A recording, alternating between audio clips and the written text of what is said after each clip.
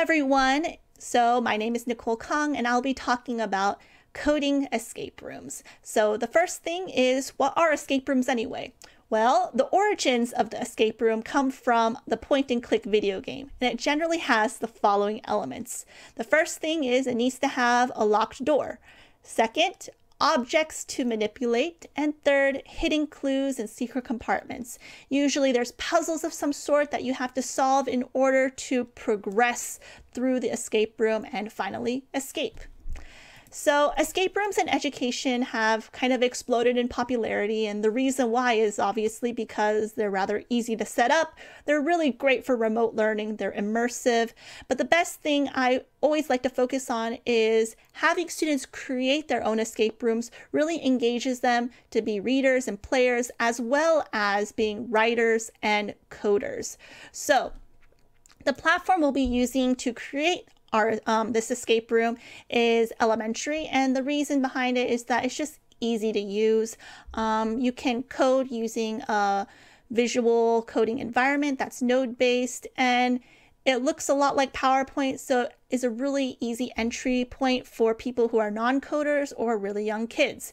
And the final thing is it's really easy to share and embed published stories. It's just a link, you share it out, boom, people can play it anywhere. So what do you need in order to get started with creating escape rooms? Well, obviously internet connection, laptop, tablet, or computer device. You can read escape room stories on mobile, but you do need to have a bigger device to create.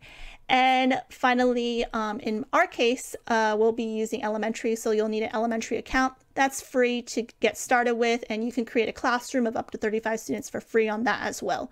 So I'm just going to jump into one of the stories that I created with my narrative game design club that meets Saturdays at 2 p.m. So this is a club that is all about narrative game design, geared for grades 5 and up. Generally, I have teen girls that end up showing up, but it's open to the public, so you're free to join in anytime. And we cover all sorts of different coding concepts and different projects, and I try to keep things different every time. So this is what we were able to cover within the 1 hour session, and we were able to create 2 puzzles. They're kind of similar, but they have different mechanisms or similar coding mechanisms behind them, and you'll take a look at it. So this escape room in particular, I wanted to cover the concept of Booleans. So Booleans being true or false data types. So in our case, we have puzzle 1 is false, puzzle 2 is true. We have 2 puzzles, and the goal is that we're going to set puzzle 1 to true once we're able to complete it. And then we'll use a Boolean logic operator to do a logic gate, and if we have both of them to be true, then we can exit and escape this scary Halloween house. So let's take a look at the first puzzle. It doesn't matter what order you do them in, and here is a very simple puzzle using colored letters. So you look at it, you see that there are pink letters. What do you do with these pink letters? Well, take them out and try to rearrange them in some sort, and we'll be able to spell the word spooky. So we also coded an Easter egg, and the Easter egg is this key here. So you can actually go through this and not pick up the key, but if you pick up the key, let's see what will happen later. So I can type in spooky, and now puzzle 1 is set to true. So let's now take a look at puzzle 2. It's the same idea, colored letters, and this time it spells out candy. So you might say, okay, I want candy. Oh, I just got dragged away by monsters. So let's try again. Okay, so it's not candy, but we have candies on this page. So we're going to try counting the candies. 1, 2, 3, 4, 5, 6. And let's put the answer to be 6. So now we can exit the house. Yay, I completed the 2 puzzles. And you'll notice we have a treasure chest here. This treasure chest you can only click on it if you picked up the key. If you did not pick up the key, you can't click on it. And if you click on it, you'll be able to open it and get all of the treasure. So now let's take a look at what the code looks like. You can remix the story just like you can in Scratch, and remixing it copies all of the pages and all of its code for you to take a look. So I just want to really briefly let you guys take a look at the way we handle variable templates. So you'll notice we have these little curly brackets, and the curly brackets are holding the variable. So I like to call them mustache because that's something memorable for kids rather than the curly brackets. And that is a technical term, mustache. So it's perfectly okay to say mustache. So you'll notice that it works a lot like PowerPoint or Google Slides. You can, change the background image, things like that. You can also then move things around, type in it, etc., add images, all the works. So we're going to take a look at the event graph, and the event graph is where we code our story. And on this page, we're doing a couple of things. The first thing we're doing is we're locking the navigation on this page. And this is really useful for escape rooms, choose your own adventures, coding an app, anything that you want to make sure that the user cannot, navigate without your permission, essentially. So they can't swipe left and right like normal. They can only click on the buttons that you make clickable, or in this case, images that you make clickable. So I can only click on these two images, and when I click on them, I will go to a different page. So go to page 3 and go to page 4. And this page, you'll see that we have our Boolean variables, and we have our logic gate. So on Elementary, there are 3 data types. There are text variables, Boolean variables, and number variables.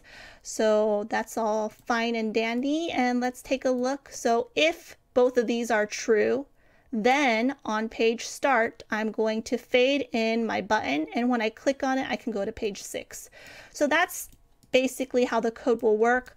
Obviously, this is for, like I said, students who are already comfortable with coding, but you can have something more simplified that only deals with buttons that you can navigate back and forth from, and maybe some animation rather than a text input.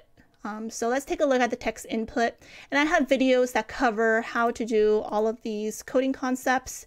And in our case here, we are going to set whatever we put in the input field to the variable player answer 1, and then we're going to have a conditional, so if else statement, that if it equals spooky, then I want to set my Boolean variable to true and go to page 2. And then the second one is else, I want to go to page 5. So this is much more advanced, and I do want to show you something that is more geared for beginners of coding and how you can introduce something fun like escape rooms, even for people who only maybe know what a function is. So let's take a look at another template. So here we have virtual escape room template, and I have a background music playing, and I just want to show you the first puzzle. And for those of you who maybe just want to create an escape room and not have to really code everything, you can use this as a template, and we've seen it already used in other stories. All you have to do is, fill in the blanks for your hook. What do you want to say? What's your mission? And you can just set up your choices the way you want and the answers for what you want, and then maybe code some animations. Okay, so here's the first puzzle. It's a multiple choice question. So this is just using the go to page function block, and that's it. So then you can create a simple escape room using this. And this has been done already by generally 3rd, 4th, 5th graders, and they're able to get that done pretty fine and dandy. They love using the go to page block, because they can use it for choose your own adventures as well, escape rooms. And I think right now what's trending is creating Among Us type choose your own adventures. So a lot of fan fiction work is going on. And my 10 minutes are up, so please take a look at the YouTube channel. I have videos on this escape room as well as more. I'm working with Daniel Abisar, which is an amazing Israel escape room specialist. He literally creates escape rooms as his job. He creates them for educational institutions, government institutions, tourism, and all that. And he has a ton of puzzles that we want to share with all of you. So we will be releasing the videos for that probably in the this week, next week, something along those lines. And we're really excited to share all these puzzles with you guys. And then just make sure to subscribe to the YouTube channel. If you are interested in running your own story coding club, I have all the information for that on the YouTube channel as well. And it goes through pretty much everything from what I use to the lessons to everything else.